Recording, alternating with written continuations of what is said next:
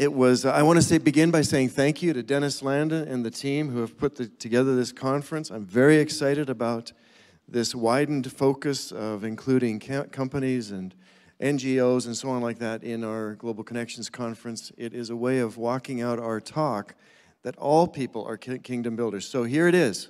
Welcome, kingdom builders. We have work to do ahead of us.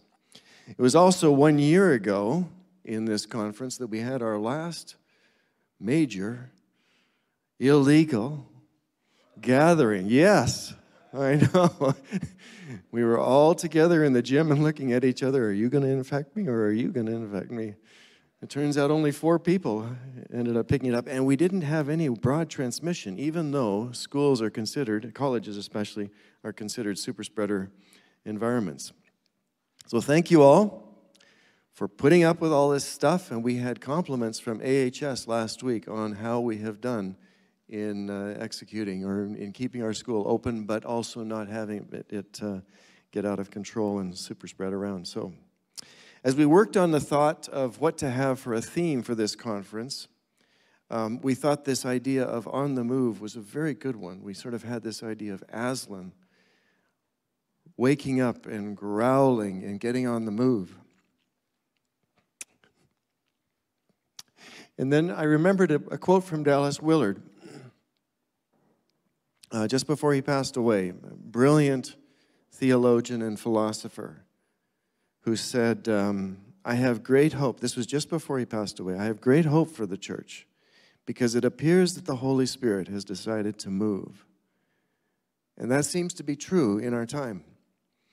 So today, this year, we were able to get this friend of mine, Ramez, Atallah, to come and speak. And I hope you're online, Ramez, or at least I hope you're hearing my appreciation and feeling my love for you as you work there, continuing in Egypt.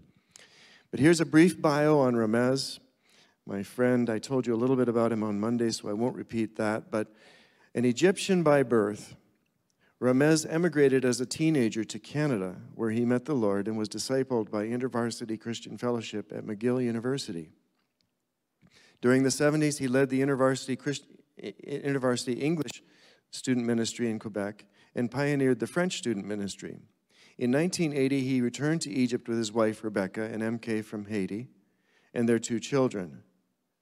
During the 1980s, he headed up the InterVarsity student ministry in the Middle East. His passion for inductive Bible study, something that we actually practice out in our classes in those 7 Old Testament, 3 New Testament courses. His passion for inductive Bible study eventually led him in 1990 to become the CEO of Bible Society of Egypt, which is the largest publisher of Arabic Bibles in the world and is creatively promoting Bible engagement through every possible means. I believe that Ramez is God's general in Egypt.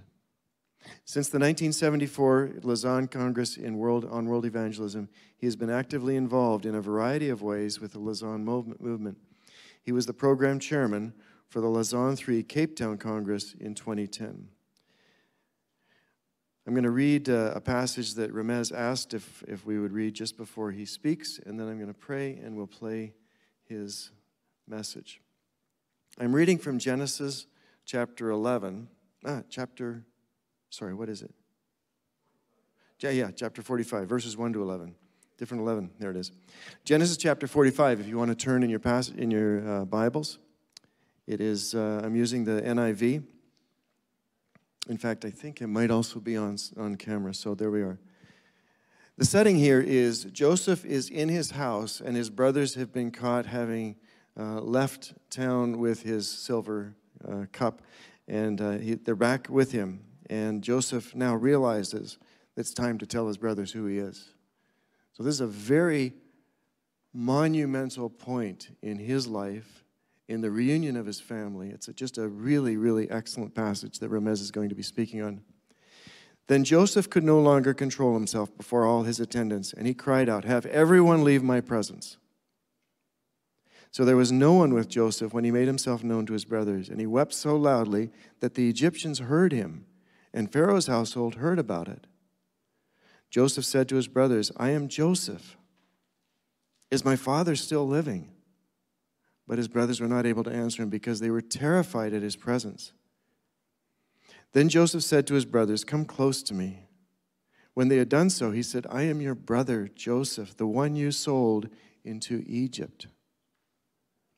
Now do not be distressed, and do not be angry with yourselves for selling me here, because it was to save lives that God sent me ahead of you. For 2 years now there has been a famine in the land, and for the next 5 years there will be no plowing and no reaping. But God sent me ahead of you to preserve for you a remnant on earth and to save your lives by a great deliverance. So then it was not you who sent me here, but God. He made me father to Pharaoh, lord of his entire household and ruler of all Egypt. Now hurry back to my father and say to him, 'This is what your son Joseph says.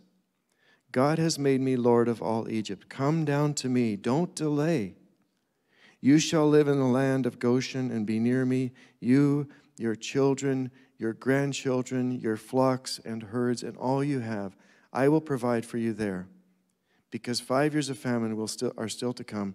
Otherwise, you and your household and all who belong to you will become destitute.'" Let me pray, and then we'll get on with the message. Our Father, we thank you for this time. We thank you for the way you have moved through history, and I thank you for the way that you are moving now through your Holy Spirit on the face of the earth. We ask that you would grant us the privilege of being part of the work you are doing. So move now in us that we would move on for you and be a blessing in your name. In Jesus' name we ask it. Amen.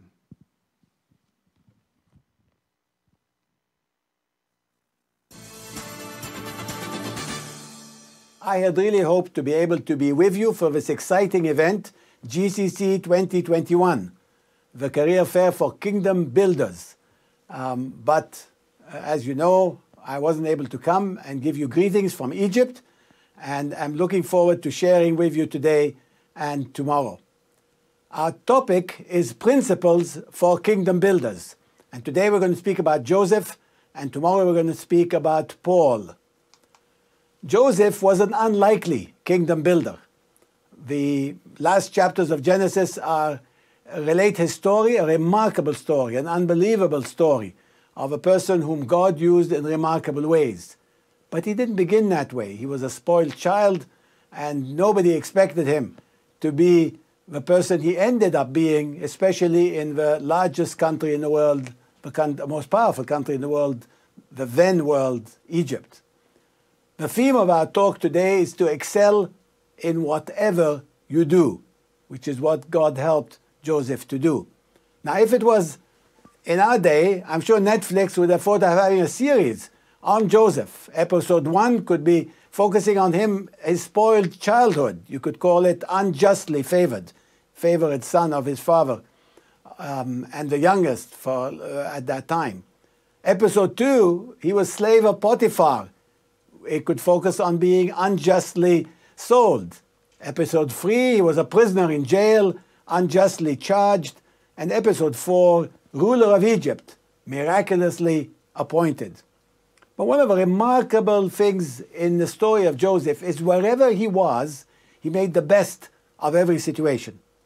When he was a slave, the Bible tells us Joseph found favor in his eyes, that is the eyes of Potiphar, his owner, and became his attendant.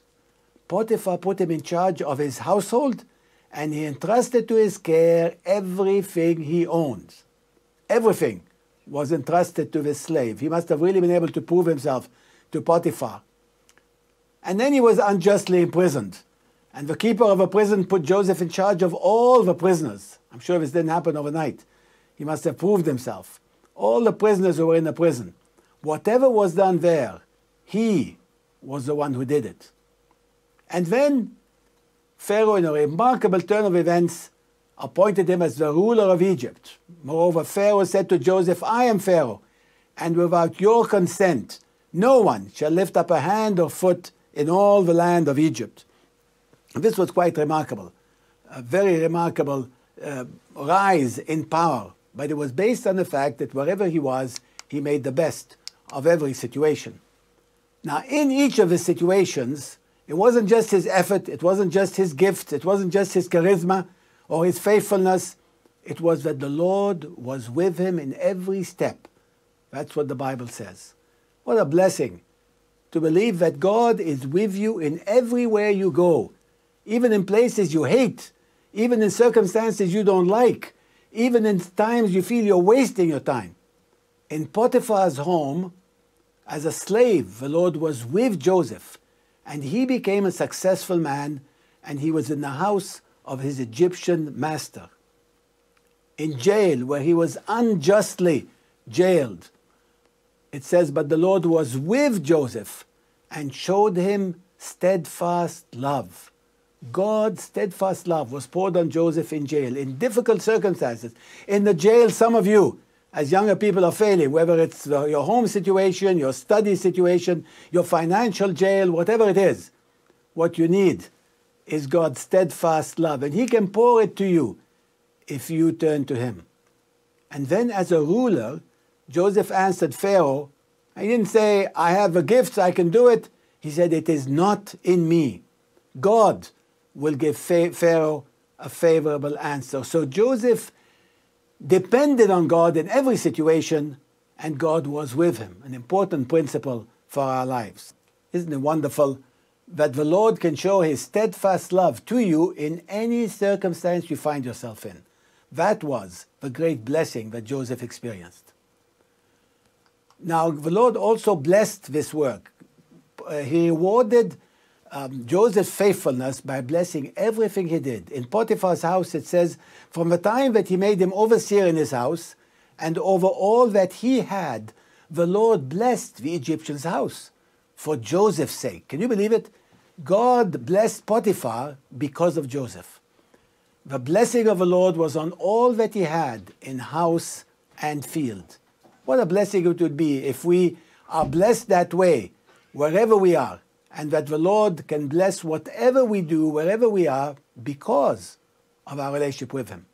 The jailer felt the same thing. The keeper of a prison paid no attention to anything that was in Joseph's charge, because the Lord was with him, and whatever he did, the Lord made it succeed. So often people complain of their teachers, or their bosses at work, or people who are above them, their parents. But you know, if they serve the Lord faithfully, and if the Lord blesses them in their work, they will be trusted by whoever is in charge of them, and they'll have freedom to continue enjoying what they do in spite of the difficulties. And finally, with Pharaoh, Joseph stored up grain in so great abundance, like the sand of the sea, until he ceased to measure it, for it could not be measured. What a blessing he was to the whole land of Egypt. What would you have done with Joseph if you were God? What would your plans have been for him? Could you have given Joseph miraculous gifts to impress the Egyptians, like Moses? Would you have sent him on a preaching tour of Egypt, like Jonah? Would you have had him build a temple, like Solomon, to compete with all the Egyptian temples? That would have been a good plan. Send Joseph to Egypt and have him do miraculous gifts, preach, and build a temple to worship the Lord. That's what some of us would think would be the right plan. But what did God really do with him? He made of him, when he reached Pharaoh's palace, a government official. That is, he got him involved in politics. He made him specialized in agricultural reform that changed the economics and protected the economics of Egypt, the economy of Egypt, and the nations around. He taught him warehousing skills and principles. He made him a brilliant manager to store that incredible amount of wheat and for 7 years, so that it would carry on for the 7 years of famine. He made of him a national leader, the administrator of the largest and most powerful nation in the world. That little spoiled kid from his home under Jacob became the administrator of all of Egypt. And he ended up controlling the fate of nations and neighboring peoples. He was the ruler of Egypt. politics, economics, management, doesn't seem like what God wants to make out of missionaries who would impact the whole country of Egypt. What God decides for you is not always what you want, but it's for your best. Joseph lost everything when he left Jacob's home as the favored son and became a prisoner in Egypt. He was completely devastated. As a slave, he barely made it, but he succeeded. And then when he was at the pinnacle of his success, he lost it all. So many of us find life's situations hard and difficult to cope with. The secret is God with you, as he was with Joseph in every single situation. When I was 16, my family lost all they owned in Egypt. It was a time of a socialist government that decided that being rich was a crime, even if you were honest. And my grandfather, who was one of the richest men in the nation, lost everything. His companies, his money, everything. And he escaped to Canada.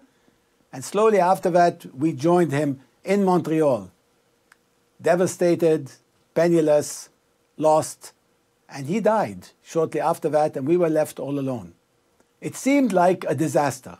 It seemed like it was the wrong plan. But God used that for his glory. And in spite of all the difficulties, I can look back now and see that God had his plan. A plan that I would never have conceived for myself, but that worked out for the best. What about you? What about your circumstances? Why are you here at Prairie? What are you looking forward to? You also may be in a situation where you're not quite sure what you're going to do or where God is going to lead you. And as you look at the story of Joseph, it may encourage you to know that God is with you. If God be for us, the Bible says, who can be against us? That's the most important thing. Not what you're doing, not how successful you are, but that God is with you, as he was with this lonely boy, Joseph, in Egypt, and me as a lonely, lost international student in Montreal many, many years ago. Now, how did God prepare Joseph for this mission? It wasn't just all of a sudden that Joseph became the ruler of Egypt. He was trained. His early dreams got him in trouble at home, and he probably cursed the day he told his parents about the dream, because it got him so much trouble. Eventually, actually, it nearly got him killed by his brothers. But his gift in interpreting dreams later saved him and the whole world from famine.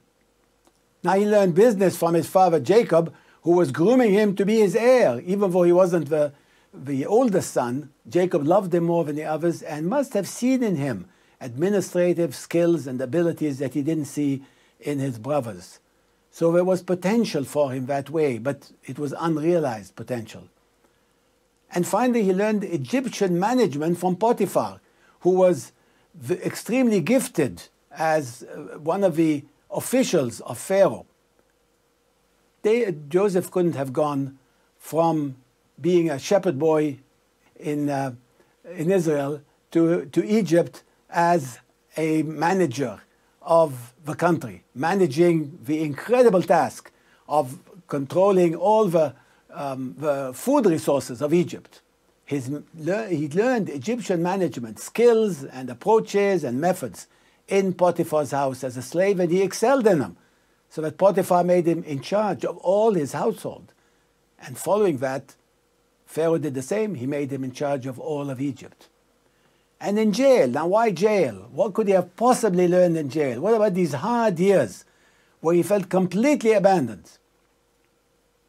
He had lived up to his moral commitment to God to not sin.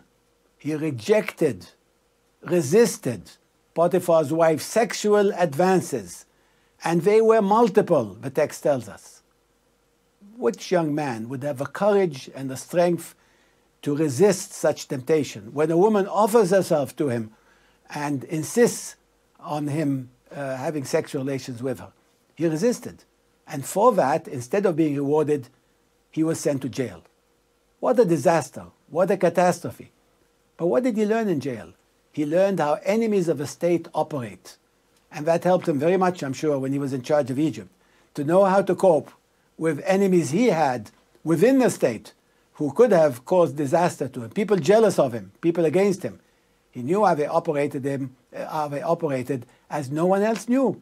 No other person probably working in Pharaoh's entourage with a group of Pharaoh's leaders had been in jail and had known how criminals think. How would you think God is preparing you for the mission he has in store for your future? This is a good time to begin reflecting on that and to think of what he wants of you. When I was an InterVarsity student, I was discipled by the group at McGill Christian Fellowship at McGill University. My life was changed. It was a tremendous, very exciting time.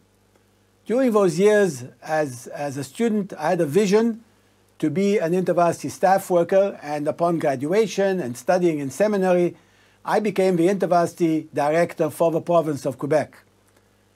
In those days, we had two movements that I was in charge of: the English InterVarsity, which had been there since the founding of InterVarsity in Canada in the 1930s, and the Groupe Biblique Universitaire, the new fledgling, beginning French student movement.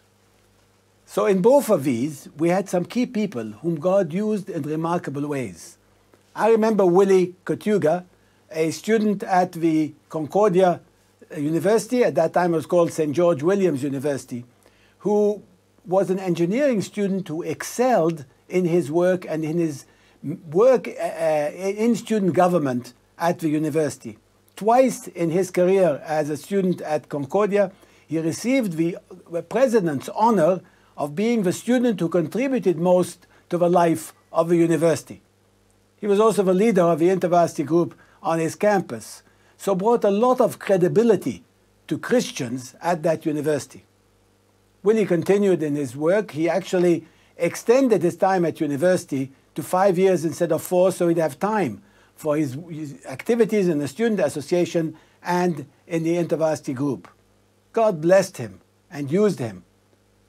Many years later, he excelled and specialized in high-powered electricity, how to provide electricity for nations, and worked in India for a very long time, providing power grids all across India. He had an impact on the nation of India. Now Willie is retired and he's working on a master's in counseling and is hoping to be able to have a counseling ministry. Isn't that exciting to think that God can use you in this way, that he has a plan for your life? Another person I got to know in the French student movement was Jean-Pierre. Jean-Pierre came from France and he did his PhD at the University of Sherbrooke in informatics, IT, particularly in voice recognition. He became a world expert in voice recognition and invented the first voice recognition, I don't know what it is, technology, so that today a percentage of nearly every mobile sold in the world goes to him. It's a very, very small percentage, but still. Anyway, Jean-Pierre, we invited to be a speaker at one of our student conferences, French student conferences, as a university professor, to tell us how he integrated his faith with his studies. It was remarkable. A lecture by an expert in informatics presenting the Christian message in an IT concept. He related about recognition, the difficulty in teaching machines to recognize, how God put in us the intuitive ability to recognize without much effort, and so on and so forth.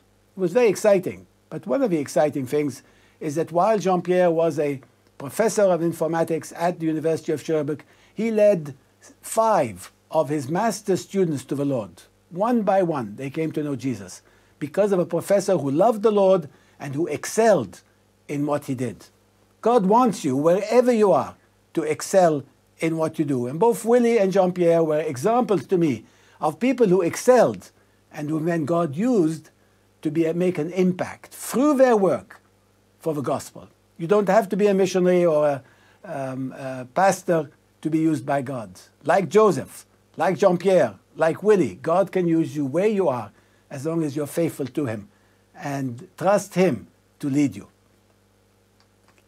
Now, Joseph had many tests in his life, but this was the hardest one. The final test was when the family that he had decided to forget. He called his eldest son Manasseh, means forgetting. He didn't want to remember the hard time he had in his father's household. He wanted to completely forget them and never sought after them, never asked about them.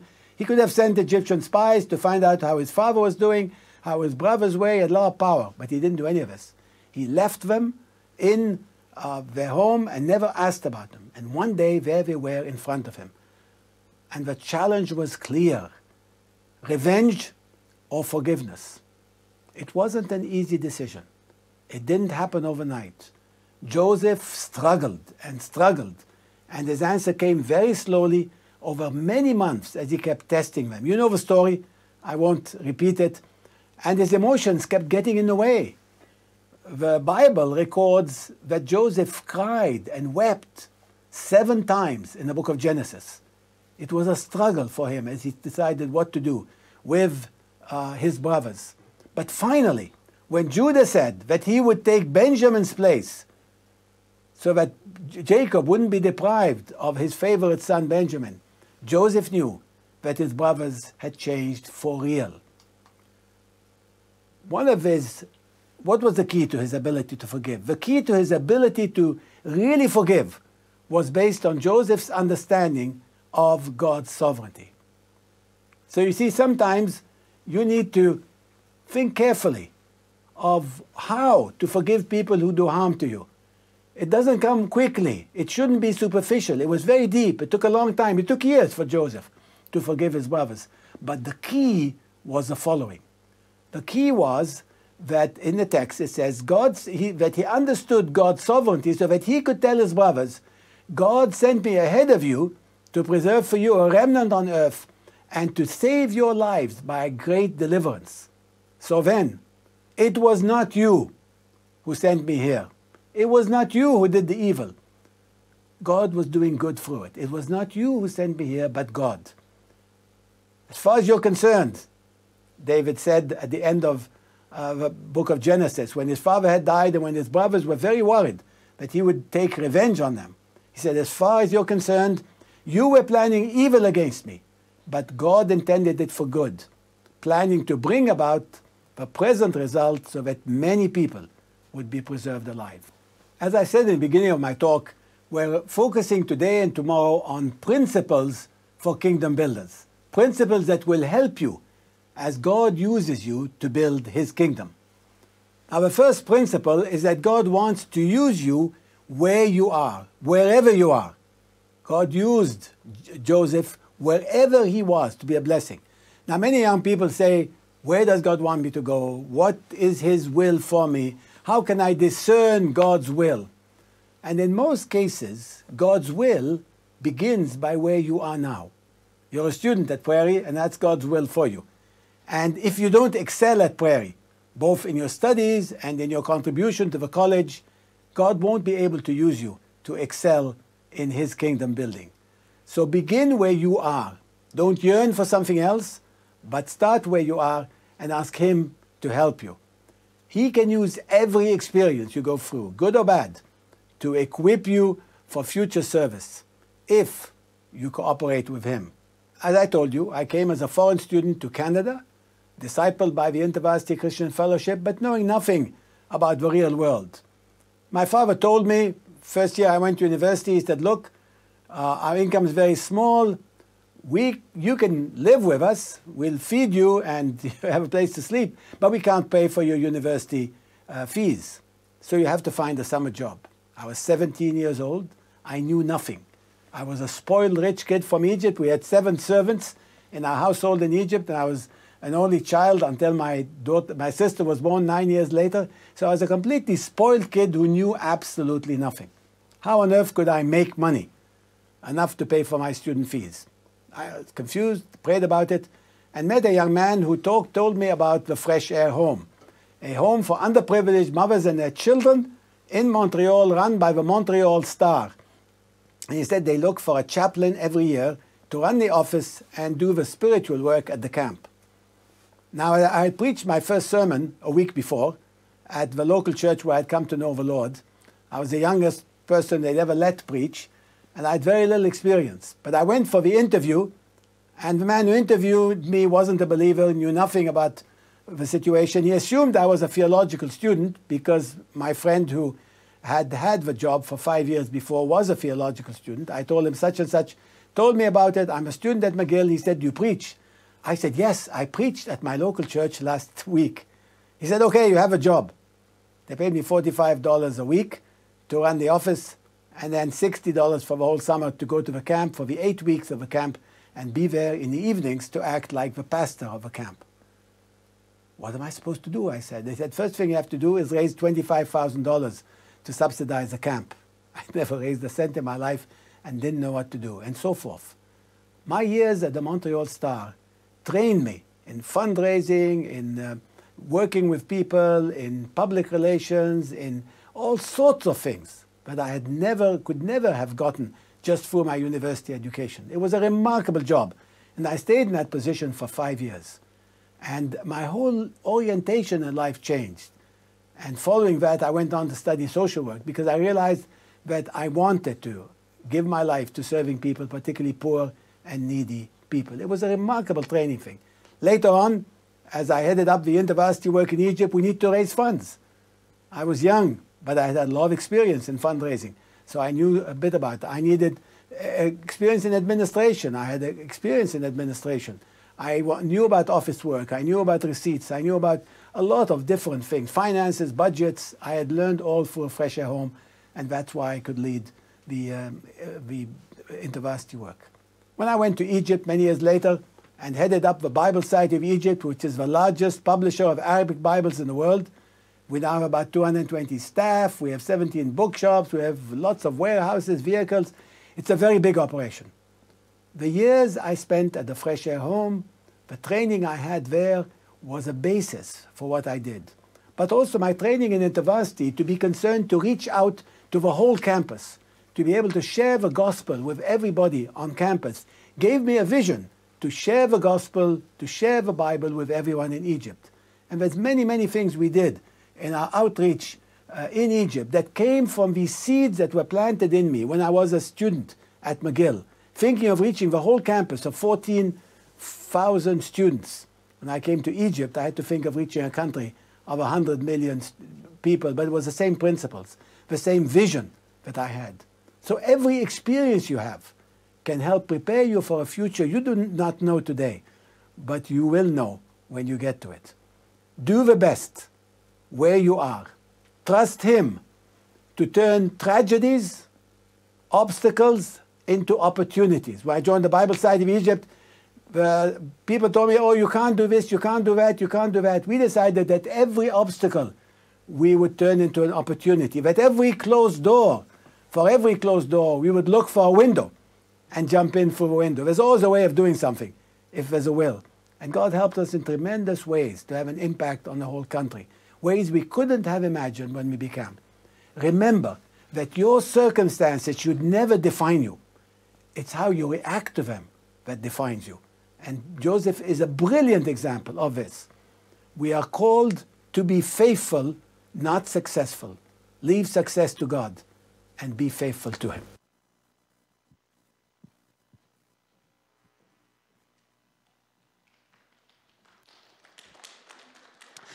After each main presentation by our speakers, we're going to have just a short time for you to meet in your impact groups. For those of you that are watching online and perhaps by yourself, there will be questions on the screen that we will ask you to consider. And perhaps you can write down a few answers and just take notes on your response to what you've heard. And impact leaders, we're going to take the next 10 minutes to do that. The questions will be on screen. There'll be a countdown timer, and at the end, I'll come back up. So here are the questions.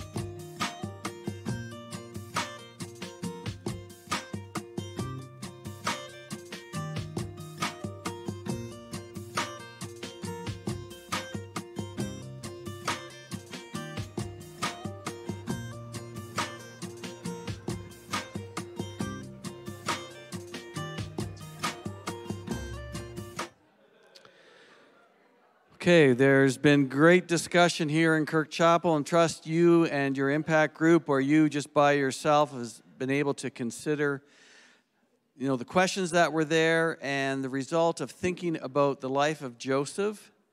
I was just talking to someone over here, and you don't often think about, how long of a span was it between the time when Joseph was first sold into slavery to the time that he figured out that this was what God had intended for him, and so was content with it. You're sold into slavery, then you become a prisoner. It could be years and years of wondering, where is God? But God was on the move. And so, good words for us to consider.